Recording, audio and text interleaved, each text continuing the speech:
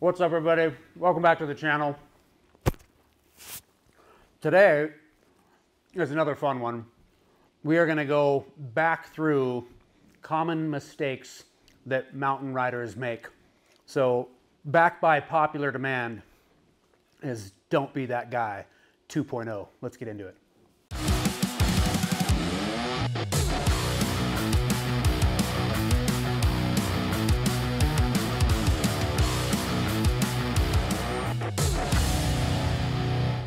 So the number one, as we kind of start down this journey of, I don't know if it's pet peeves of mine or just things that maybe all of you guys can relate with, and judging by the comments and just how well the first version of the Don't Be That Guy video went, we're going to start it off with number one, and that's being prepared physically for the riding season. If you think that by being at home all of last spring, all through the summer, and all through fall, that you can just be kicking back on the couch, watching a bunch of sled videos with a bag of potato chips, if that's your regiment, I'm just telling you that you're gonna come out west, you're gonna ride at elevation, and you are gonna be smoked right out of the gate. So don't be that guy and get physically prepared for the season.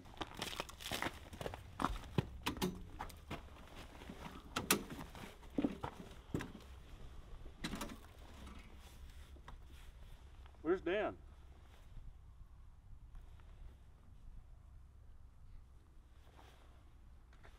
Yeah, I'm gonna have to, I'll end up just calling you back. Yeah. No, that's gonna be super fun. Yeah, I can't wait. Okay. Yeah, we'll talk to you soon. What's up, dude? You're ready? Yeah, we going? All right, so number two of all of these common mistakes we see mountain riders making, and something that you do not want to be that guy, is you're always, and this is going to hit home from so many of you riders, the last guy in the group to be ready.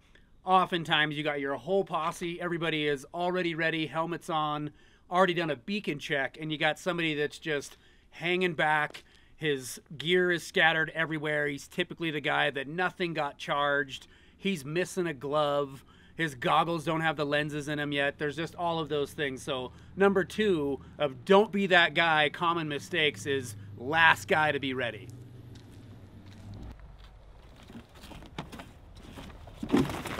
Oh.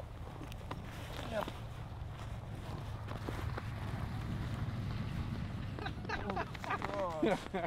Okay, so the number three, and obviously guys, he's just faking it, but the number three common mistakes mountain riders are making, and it's a don't be that guy move, is don't wait until you've done that to buy some simple knee and shin protection. Oftentimes clients, they come in the door, they think that the gear that they've got that's got the tiny little foam pads in there is going to do that, and I am always stressing to people to wear the right equipment for the sport. You fall off the sled, you hit the running board, not only are you potentially damaging your gear, but you might be damaging your knee or your shin. So you've got two different variations here. You can go to the $650 full-blown knee and shin protection as well as a brace, or the $30 knee and shin guard. But either way, don't be that guy, wear the right gear.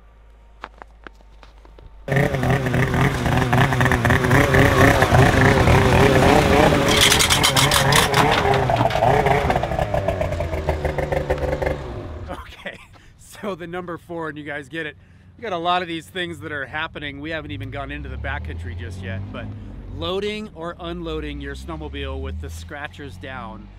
Don't be that guy. I get it, you're excited for the beginning of the day. I don't know why they were down in the back of your pickup or in your trailer, but I have seen it happen.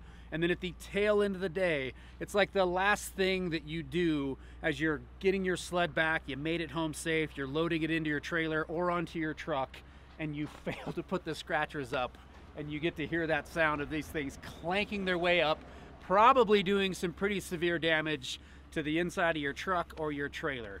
Don't be that guy and put your scratchers up. Okay, number five of do not be that guy, and believe it or not, guys, I have seen a beacon checkpoint used improperly many, many times. You guys can tell that it was reading the big LED X As I get closer to the sign, it's giving me the circle, indicating that my transceiver is in fact turned on and in send mode. So as I travel into the backcountry, that's the position that we wanted in there. I have seen people, and we do not get to be this guy, that are hanging out right here as people are driving by and just high-fiving their friends that it's working. It's obvious that it's picking up me and not picking up the rest of them, not implying that their beacons aren't on, but we're misusing the beacon checkpoint. So don't beat that guy. The other part of this is not distancing yourself from one sled to the next, where again, this thing is picking up that first person. If we're not allowing some time to go by and at least a sled distance apart from one another, it could be giving you all the green halo indicating that you're all working, when in fact, it's basically just picking up that first guy. Don't be that guy.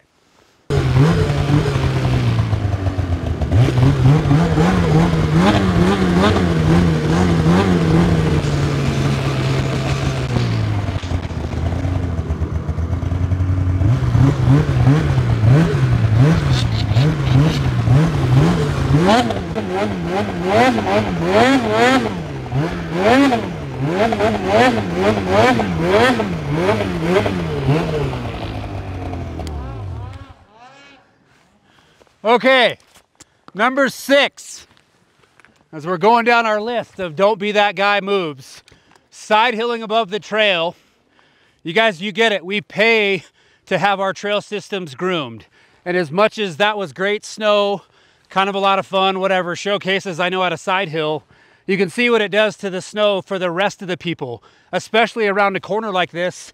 You get somebody that's not experienced, they come around the corner, and because I had to do a show-off move, I've kind of put a bunch of that snow into the hillside, or from the hillside into the trail. I have seen this move right here go really sideways to where somebody got up here, fell off, landed really hard, and actually injured themselves on the trail. So don't be that guy and side hill above the trail within reason. And then also remember, if I'm way up there and I've got people down on the trail, we're loading a slope above another person. Is this in fact Abbey terrain? We don't know. But again, don't be that guy and side hill above people.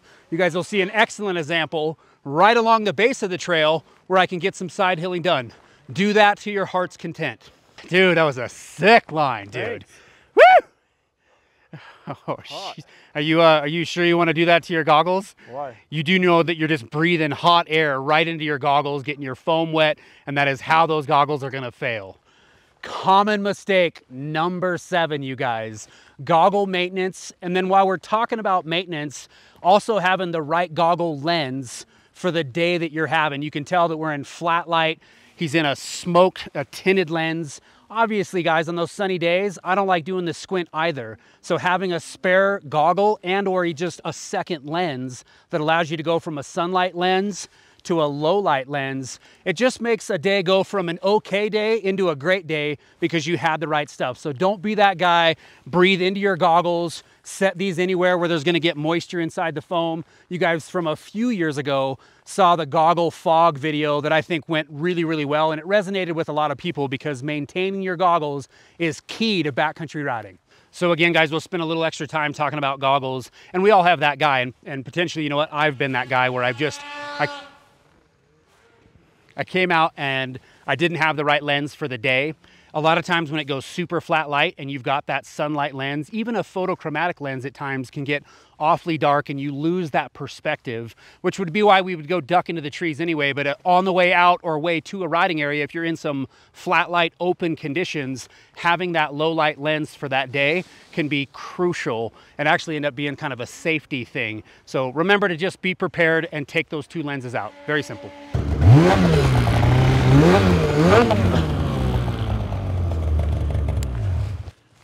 Okay.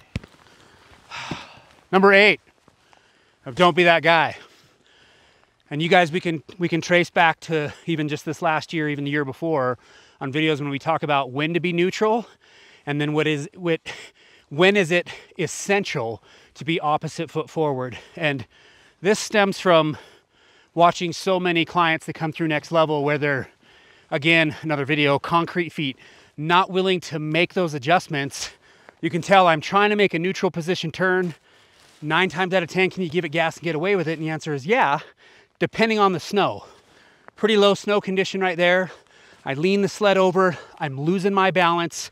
I'm trying to rescue it with giving more throttle when really all I need to do is jump from neutral position, opposite foot forward. I can slow it down, plant that foot out there and make a nice controlled downhill 180. All right guys, so number 9, oftentimes we're trying to make a trail, whether we've got somebody behind us with a sled that maybe needs some help and we're maybe towing it. Maybe we're riding with a group that is tired. Maybe you've got an injury. Maybe you've just got somebody that you just need to build a trail. So number 9 of don't be that guy is the leader, and sometimes even the front couple guys are really trying to establish a trail where there isn't one, so that you can get riders of lesser experience and or, like I said, all those other things, broken sled, something like that, up and out. The don't be that guy part of this is the guy behind or a couple people behind just acting like it's a free-for-all and destroying the trail that you're trying to build. So it'll look something like this.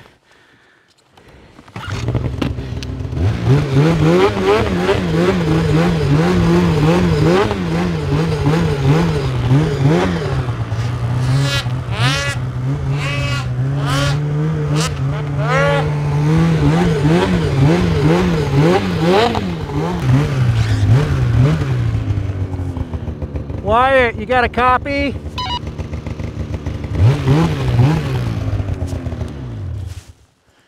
Wyatt, can you hear me, buddy? Where you at? We were just at the lunch spot. Where are you? I wheeled over. I'm stuck. Oh crap, you guys, this is where he is. Hurry up, hurry up, hurry up.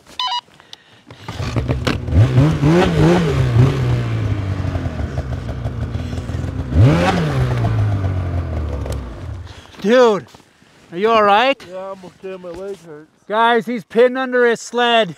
You guys grab your stuff, meet me over here. I'm gonna need help. Okay, so number 10, guys, you good? Yeah. You can go ahead and come out of there. We recreated something that's relatively serious. And the number 10 of don't be that guy is, you guys remember, we kind of have to hold ourselves a bit accountable. So the meaning of it, of all of it, and we're getting a little serious here on this last one, but this is something that has been happening more and more frequently where people are trapped underneath their snowmobiles, things like that. So when you're in a large group, everybody stops in one spot to break for lunch. I'm just telling you guys, have the wherewithal, heck, have the conversation that if guys are gonna continue riding, ride within line of sight, keep that radio contact, and by all means, guys, don't be that guy that just takes off by himself. Maybe this is another part of this is just riding by yourself anyway. It's just an obvious thing that we shouldn't do as backcountry riders, even if it doesn't mean asphyxiation or trapped under a snowmobile. He's in a lot of pain and he's got 500 pounds on his legs and can't get off. If he's by himself, who knows how long that would be. So don't be that guy. Again, hope you guys liked the video. Leave those questions and comments below. We'll see you next time.